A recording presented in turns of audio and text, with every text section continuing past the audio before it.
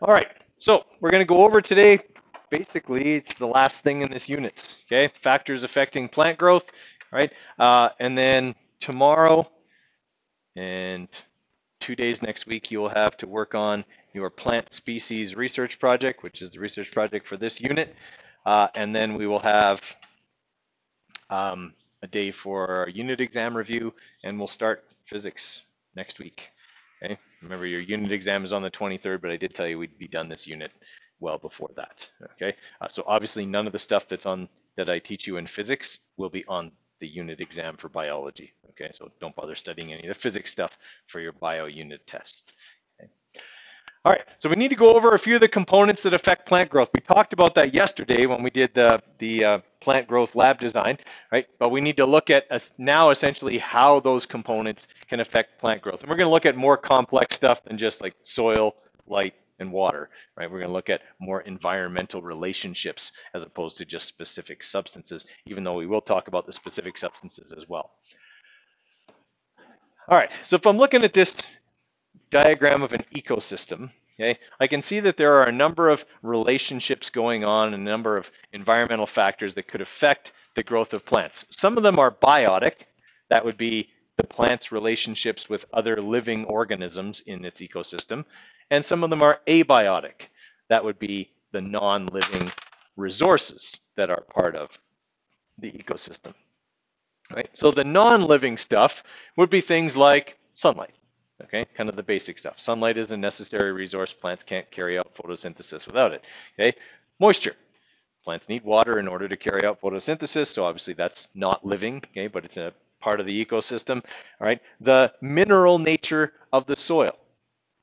Okay, if it's really rich soil, then it has lots of nutrients and dissolved stuff in it that's good for the plant. Okay, if it's a very poor soil, then it might be quite rocky, not have good like particles and structure, be very nutrient poor, or have minerals that are harmful in large concentrations or something like that. Okay, so the structure of the soil and the composition of the soil would be another one.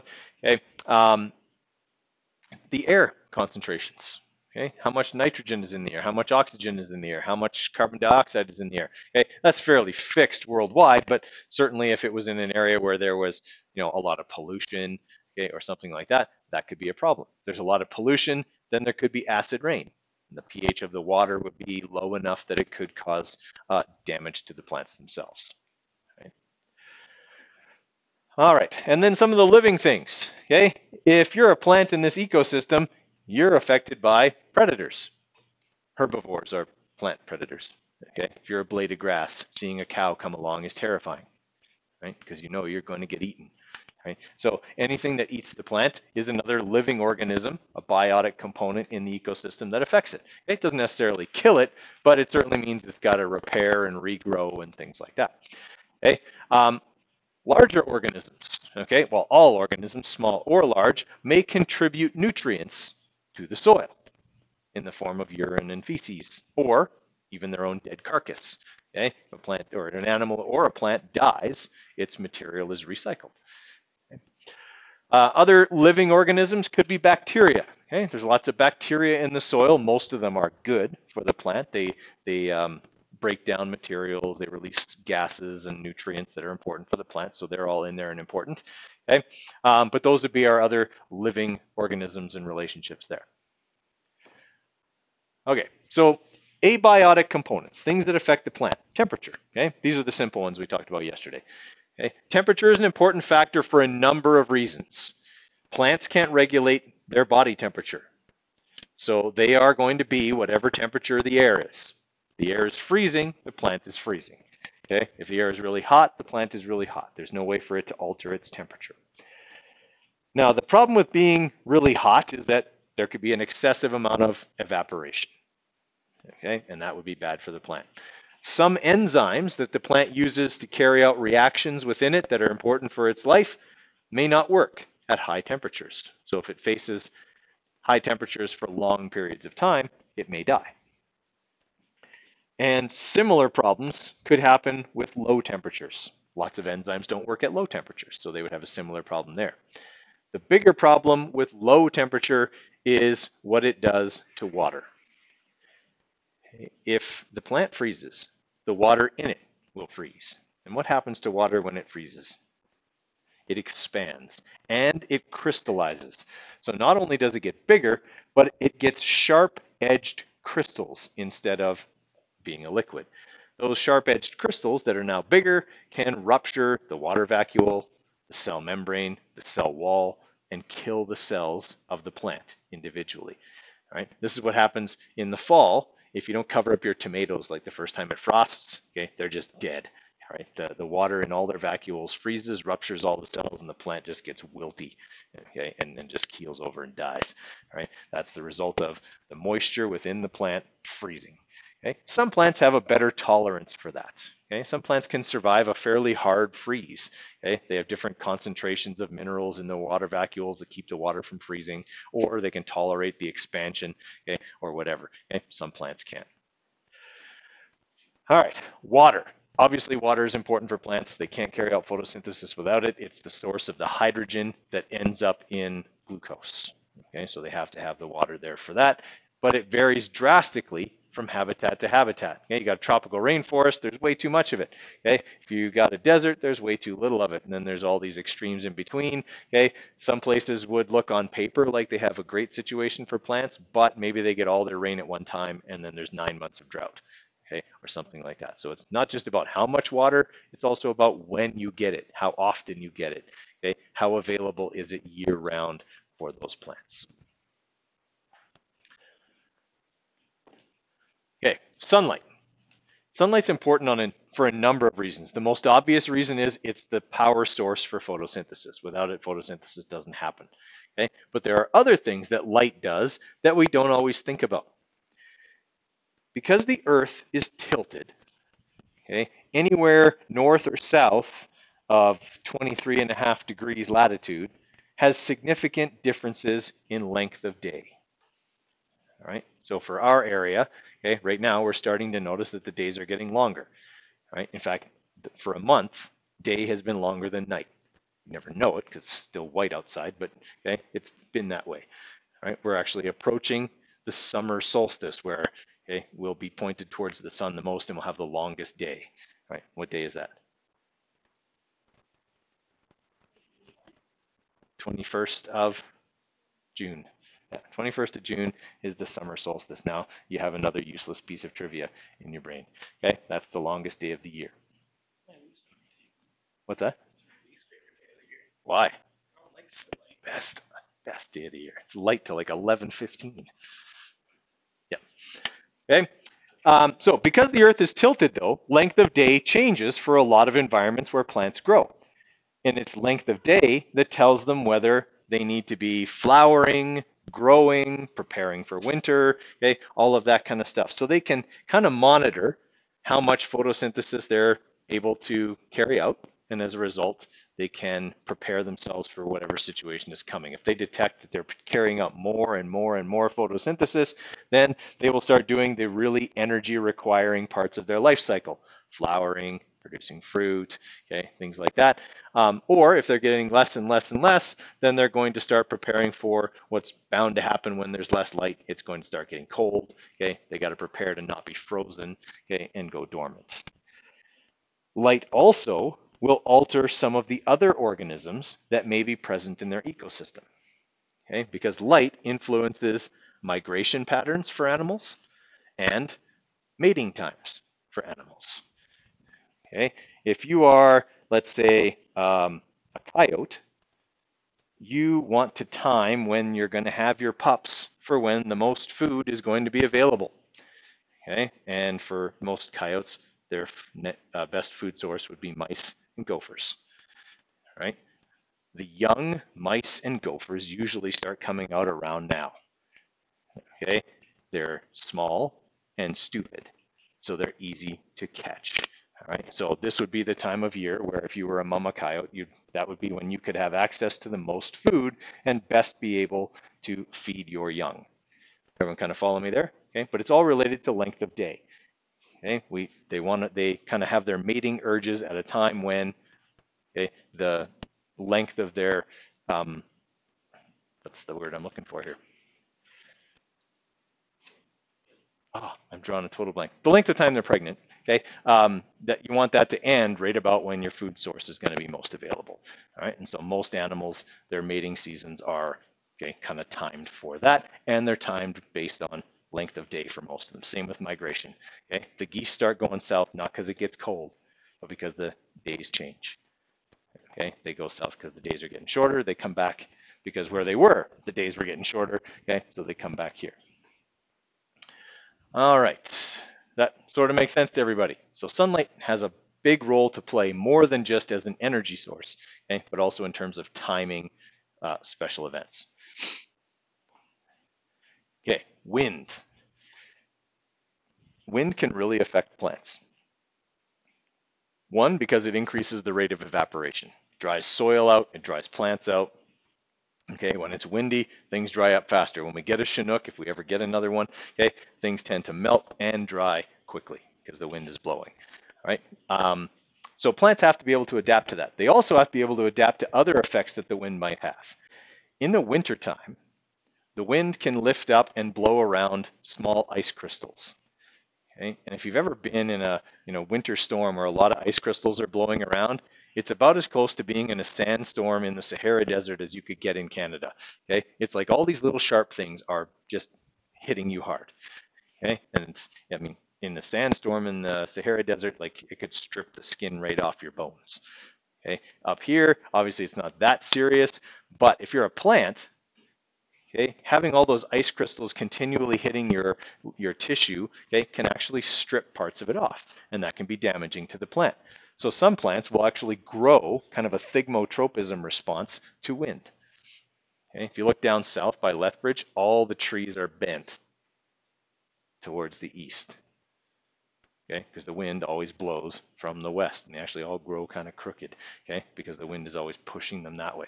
Okay, these little plants here, these spruce trees, okay, are growing in what's called a crummels form. You see it in high mountain passes just below the tree line, okay, where these plants grow low to the ground and they won't grow any tissue on one side. So you can actually see the trunk and the branches kind of in this area on that one tall one. Okay, it is only growing foliage on the other side. And the reason it's doing that is because it's using the trunk as a wind barrier. So if I'm looking down on the plant, this would be the trunk. Okay, the trunk will block wind in a sector behind it. So the plant grows all of its branches in this sector and doesn't grow any anywhere else because they'll just get broken off or damaged by the wind. So what ends up happening is the tree grows like this. Okay? And all its branches grow in there, and it actually bends right back down.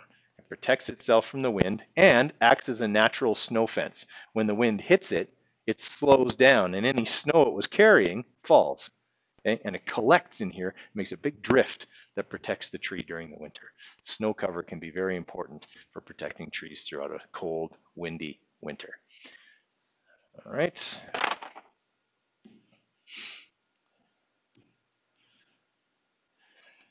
Okay, so wind chill is important, okay, in terms of the feeling of temperature. We've all been outside when the wind is blowing and it's 30 below, right? It says it's 30 below, but you walk outside and it feels like 50 below.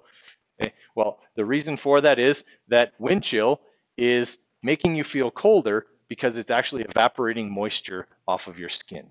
Okay, it takes energy to evaporate moisture, and usually that energy comes from you.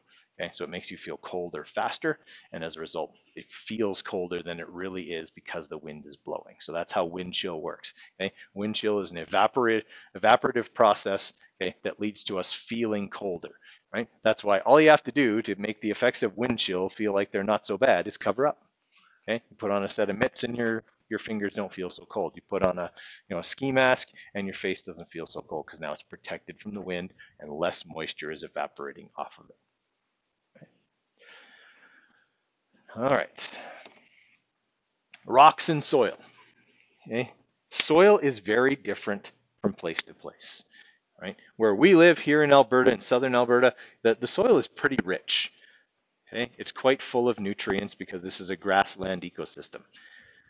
The soil is also fairly thick, okay, which is also important, but it does have a lot of sand in it.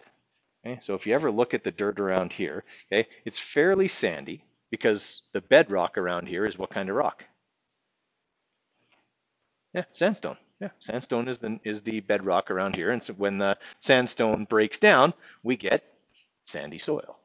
Right? If you go up further north, like let's say between Red Deer and Edmonton, the dirt is quite a bit darker and it's less gritty because up there there's more limestone and less sandstone. So when limestone breaks down, it makes smaller particles and thus different colored and different textured soil. Okay, some places you go to, the soil is really full of clay, right? So it packs down, it's very hard, whereas here the soil is quite a bit more loose because it's, like I say, got a lot of sand as opposed to clay in it. Right. Also, depending on what kind of moisture inputs and things that are growing there, that can influence the amount of nutrients available in the soil. Okay, this soil here is pretty poor, okay, in this picture for a couple of reasons. First off, it's about this deep. Okay, that far down is where the bedrock is. You can see that there's chunks of rock everywhere here. Okay, the soil is very young, and as a result, not very deep, not very full of nutrients, which is why you don't see much growing in it other than some really hardy kind of scrub stuff. Okay, a few pieces of grass and mostly just scrub. Okay, so when I put the trowel in the ground here, I actually had to lean it. You can't see it, but there's a rock behind it that it's leaning on so it wouldn't fall over because I couldn't stick it in the ground far enough for it to stand up on its own. Okay, there was just rock everywhere because the soil was really young.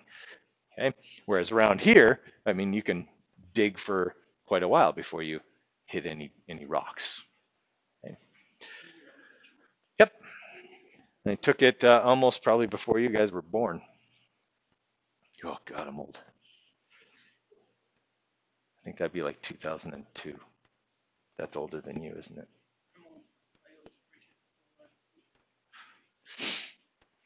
So old. All right. Other things about the soil, pH. Okay, pH can affect what kind of plants can grow there. Spruce trees, when they lose their needles, okay, if you ever notice, like if you have a big spruce tree growing in your front yard, that nothing grows under it. Okay, there's a couple reasons for that. First, it's shady under there, but secondly, the needles, when they fall off, they're acidic and they essentially poison the soil against anything except the tree growing there. So only the hardiest plants can make any kind of a go of it underneath a spruce tree. The spruce tree is immune to it because it's from itself, but okay, it essentially poisons the soil against anything else. So pH is a big deal in terms of what can grow in a certain place. Okay, periodic disturbances. Right? Environments are often subject to disasters, essentially. Okay? These disasters can radically alter the availability of the resources in there. Okay? So obviously last year we had the really bad drought, and the year before that where we had fires. The last 2 years were really bad for forest fires and wildfires and things like that.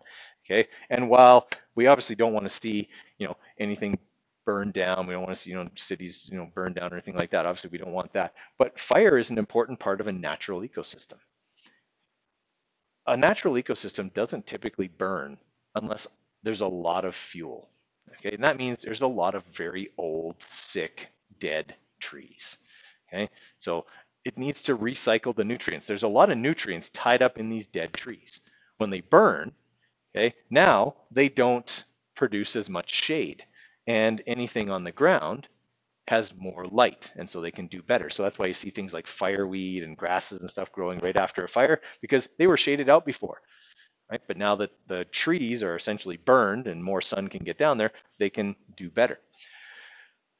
These trees also won't seed themselves until they've burned. Okay? When their cones are produced, their cones are sealed in a resin, which is like a type of wax.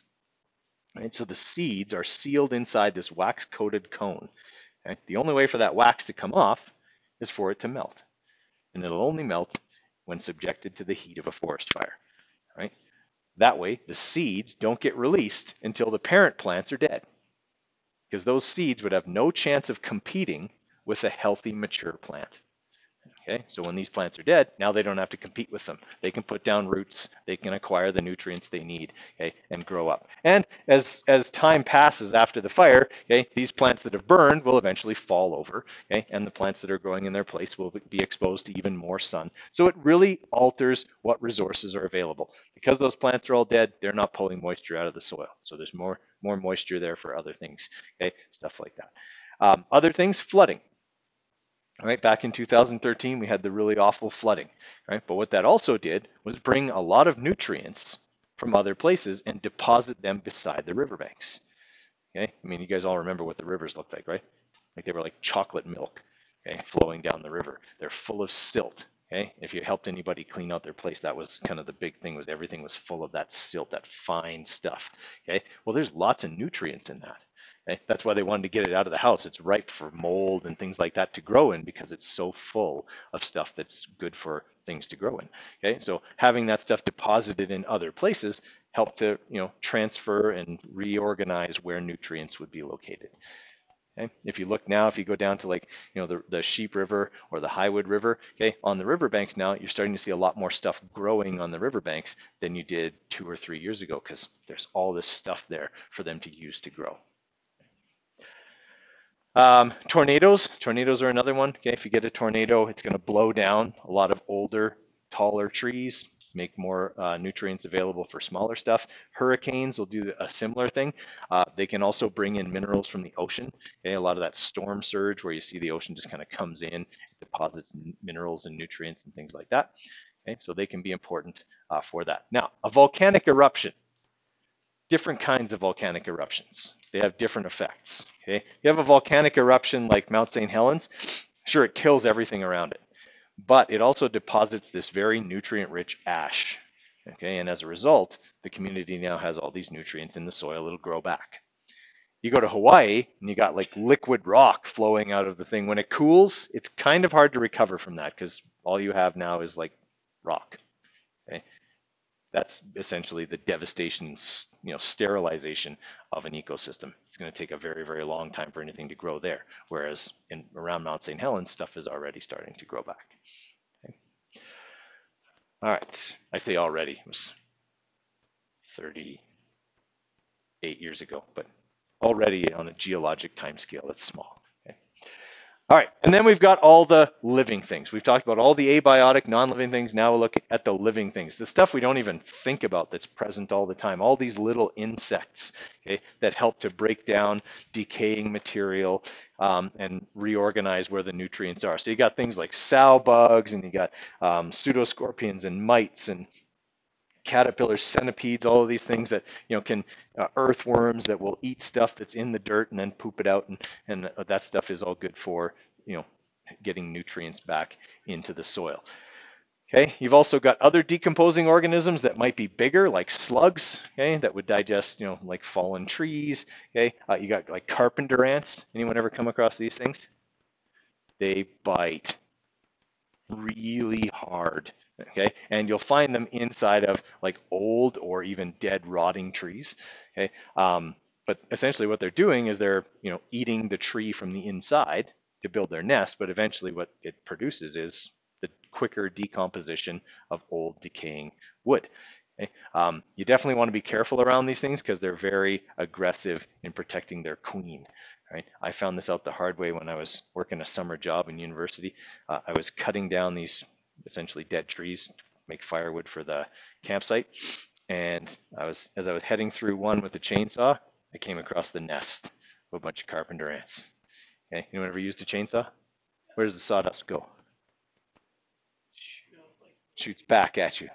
Okay, so I had it sideways going through the tree, and it blew all the carpenter ants onto my legs. So it was awful. They were just like all over me, biting me really, really hard. It was very unpleasant. Okay, watch out for dead trees, decaying trees. They could be full of these. Okay, you also have like beetles and things like that that are all important for decomposition. And then you've got things like fungus, okay, that can also help decompose stuff. Okay, all of those are living things that are interacting with the plants, producing resources that they might require. All right, questions on that stuff there? Did you give that? Okay. Now this stuff isn't in your notes, but just going to quickly look at a couple of things. When we're talking about like the structure of the stem, okay, this is what like a very small stem would look like, like a small shoot. Okay, so you can see in here you've got like the different layers, right? So you got the epidermis, that's the very outside. Okay, you got the cortex here. This would contain essentially like the start of the phloem, and then the xylem would be here in the middle, right? So you can kind of see the different layers, okay, that would be in there. Okay, that's just another diagram of it. Okay, there's two ways that water can get into a plant through the roots. Through the roots, there's two ways it travels through the roots, sorry. Okay, there's a fast route and then there's a slower route. The slower route is better because the water gets filtered quite a bit more and the plant makes sure it's not taking anything dangerous. But if it's really dehydrated and it needs water quickly, okay, it'll go through a quicker route that involves essentially not being filtered. Okay, but essentially there's two ways. I'm never going to test you on those two ways, but okay. Plants can take up water very quickly if they need to. Okay, and let me talk about that or that. Okay, groups that plants can be put into. Okay, if something is a hydrophyte or a hydrophile, okay, the suffix phyte or phile means loving. Okay, that's what phile means, philic, okay, means loving, right? So if you are a hydrophile, okay, or a hydrophyte, then you love wet conditions, okay? So you can grow in soil that's saturated or flooded, okay, and things like that. You can tolerate that, okay? This picture here I took in Hawaii in the jungle, okay, and these trees have specialized roots for dealing with when it's flooded. Okay, and it's flooded a lot in the tropical rainforest. So they have these roots, which the guy told me they call their snorkels, okay, snorkel roots, because essentially it allows the plant to breathe even if water, different color, even if water is as high up as this blue line. Okay, so they're not really taking up water as they are allowing oxygen to get to the roots. Okay, around here, if plants get submerged, like their roots get submerged for any length of time, they die because the roots suffocate. Here, these plants could have their roots, which are all these white things down here, submerged for weeks or even months at a time. So they have to be able to supply them with oxygen, okay, and they use these snorkel roots to do it. To give you some idea of the size, if I stood next to these, that's where I would be. So some of them were upwards of 7 feet above ground level. Okay.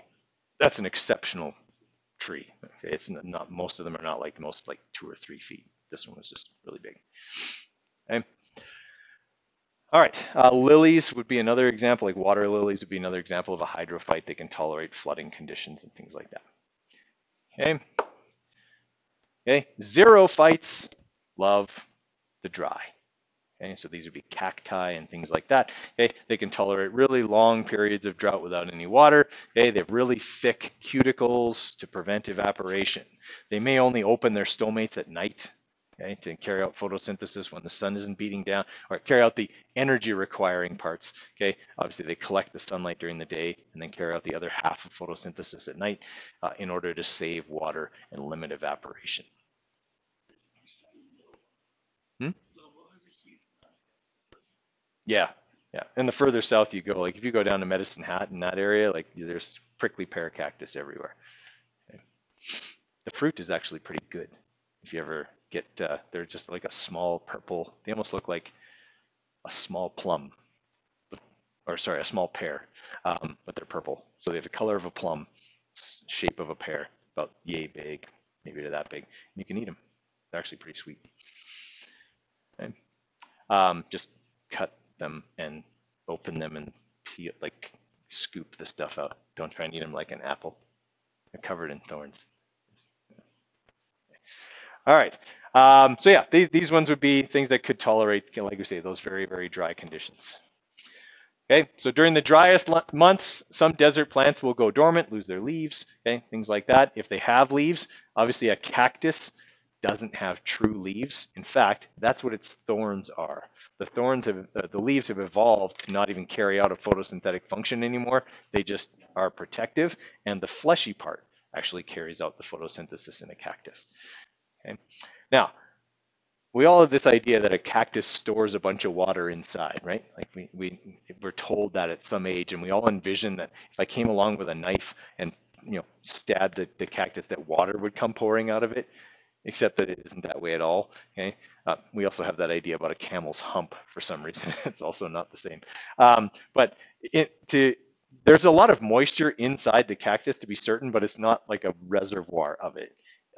It's more that you would have to cut the fleshy part out and suck on the fleshy part. It's kind of the consistency of like a honeydew or a cantaloupe, kind of like that, except it's not sweet. It's quite bitter, in fact. Obviously to keep animals from doing that, but you could survive on the moisture from that. It just wouldn't be pleasant tasting. Yeah, and sometimes you even see kind of scaly looking armored leaves, okay, that keep animals from grazing on them and prevent a lot of evaporation.